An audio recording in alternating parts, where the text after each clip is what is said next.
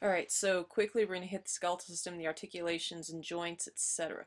Now, first and foremost, when we talk joints, a couple of keywords you want to pick up on is the word articulation. Anytime you see the word articulation, we use that to mean a joint. So literally we're talking where bones meet. Now, the big thing here too to recognize is the function of the joints. Holding the bones together, allowing for mobility. And then we classify joints in terms of function and in terms of structure. Now, one of the things you want to remember is the basics of a joint. Okay, we've already talked about this. It's the connective tissue membrane.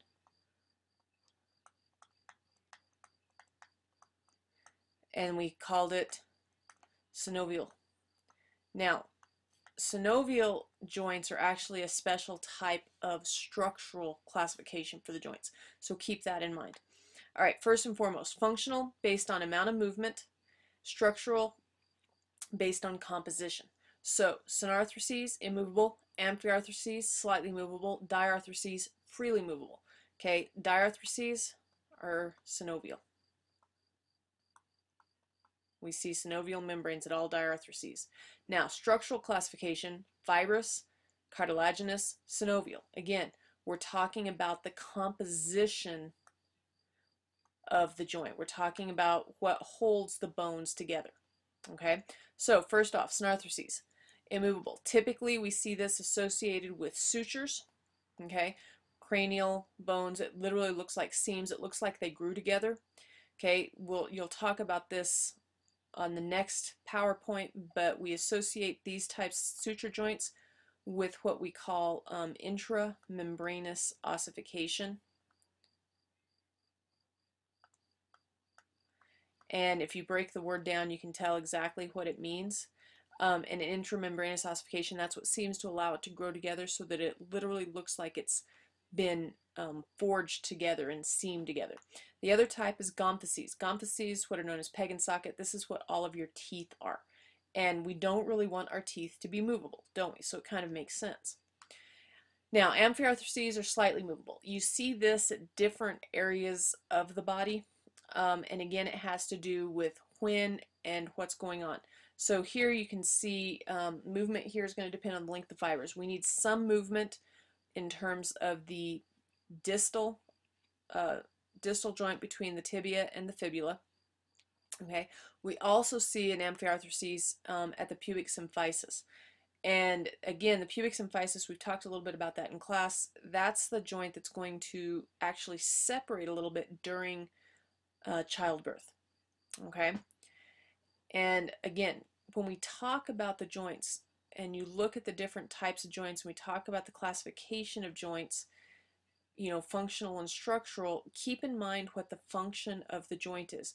So tie this in terms of what's going on and what we need to happen with the bones as a whole, with movement as a whole, with what we need to happen where those joints combine. For example, right here at the lumbar going into the sacrum, do we really want that to be moving a lot? Well, all of our weight's distributing there. If it's freely movable, like what we would see at our knee or elbow, or if it's completely immovable, like we see with our teeth, peg and socket, again, how is that going to impair function? So we keep that in mind. You always want to make that link between form and function. Okay, now diarthroses are freely movable joints. The most common type of diarthroses is going to be our synovial joints. Now, this figure is in your book. You need to pick up on a couple of things. First, we see capsule, meaning we have a cavity. So when we talk about the joint cavity, you also hear that referred to as a capsule. We're talking about a standalone cavity that is not open to the outside area. Now, within that cavity, you can see that we have different structures. Okay, we have the hyaline cartilage, which is this area in green. The cartilage, and guys, this is the thing you want to pick up on too. The cartilage, the synovial capsule itself, the tendons, the ligaments, the periosteal covering, all of that connective tissue literally kind of grows into each other, and that's what creates these standalone compartments. That's what creates the strength. That's why when you pull a muscle or a muscle is pulling on the bone, you see potential changes in the shape of that bone. And we'll talk about that when we talk about remodeling. In essence, what you want to pick up on here is that you see we have the ligament. The ligament's continuous with the bone. The ligament is typically to the outside of the joint capsule. Okay, you see the tendon sheath. Okay, we see bursa. Bursa are simply sacs for padding that help to cushion as the joint moves, depending on what's going on. Here's an articular capsule. Here's the synovial membrane. You know, you want to pay attention and be able to label and recognize all of these parts. Now, cartilage in general, as a general rule, cartilage usually is a pad between opposing bones. It cushions the ends of bones, etc. Ligaments provide support and strength to the overall joint. For example, if you look at the joint, the ligaments around the shoulder, the pectoral girdle, as opposed to the pelvic girdle or the hips, you can see that there is literally a structural difference in the ligaments. There's a structural difference in the type of joint, which we'll be talking about, ball and socket. There's a structural difference in how the bones fit into the cavity, the glenoid fascia and the humerus versus the acetabulum and the femur. And that difference leads towards what we associate again with that form and function. We see less mobility in the hip joint as opposed to the pectoral joint, but we see a lot more stability with the pelvic joint as opposed to the pectoral joint. And all of that ties in here. Now, bursa simply flattens sacs. Notice what they're lined with, and then you have tendon sheaths. So if you have tendinitis, itis is talking about something with this tendon sheath, etc. Bursitis, we're talking about a bursa, etc. Now, joints. We have 6 basic types of joints. Okay. The first is a gliding joint, and then the hinge joint. Hinge joint, literally single plane of movement. So elbow, knee, okay. Sliding joints or gliding joints. Notice it says acromioclavicular, so that's where the clavicle and the acromion process meet together. And notice sternoclavicular. And so again, remember, if you put your hand on that jugular notch and you lift your right arm, so you have your left hand on that jugular notch and you lift your right arm, you can feel how the clavicle moves on the sternum. It's not what we would typically associate with movement. It's kind of this gliding moment. Now, also notice the intercarpal and intertarsals. That's how those work together. Okay, the next two, pivot joint and ellipsoidal joint. Ellipsoidal we associate with the carpal, so your wrist.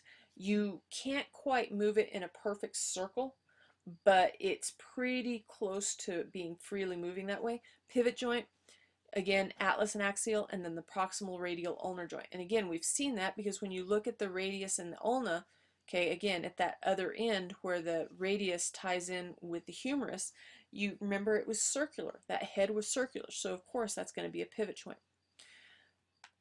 Now, the last two are saddle joint, ball and socket. Saddle joint we associate with the thumb.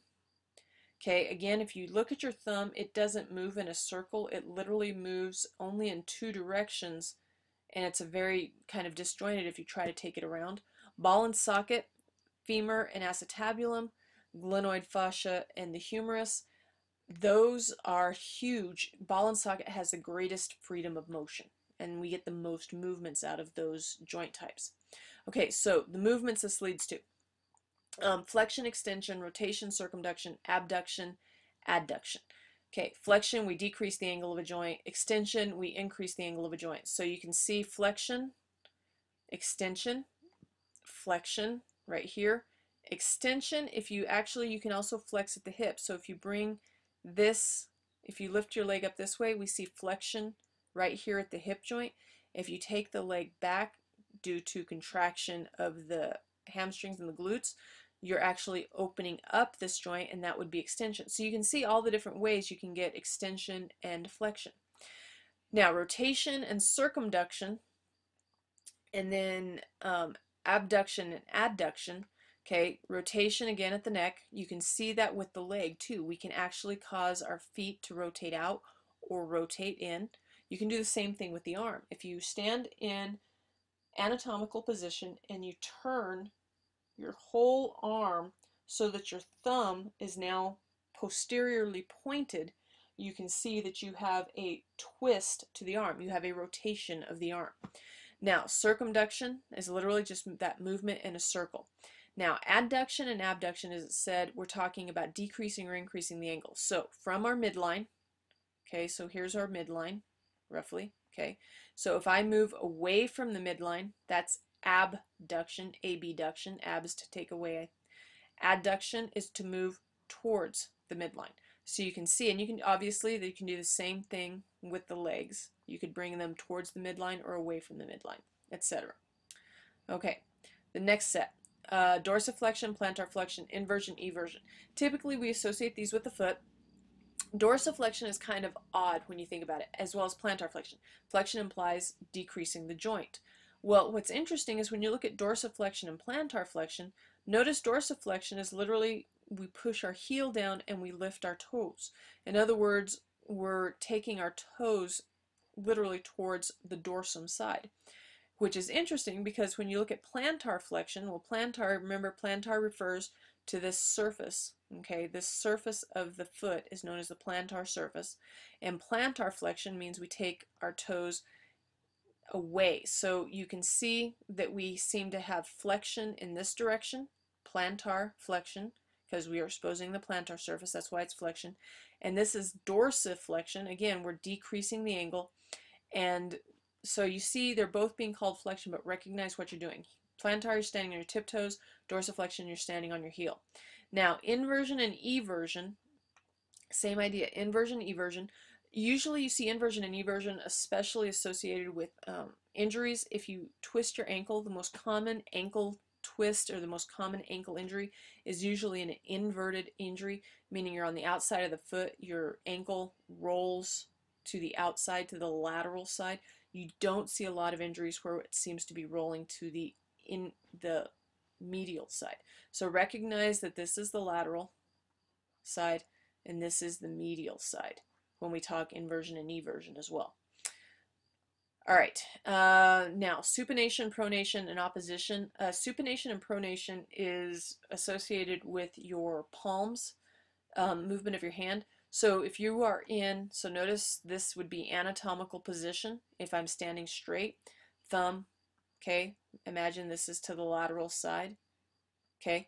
If you turn your thumb to the inside, okay, you can see how you get that crossover. You can see the X produced by the ulna and the radius.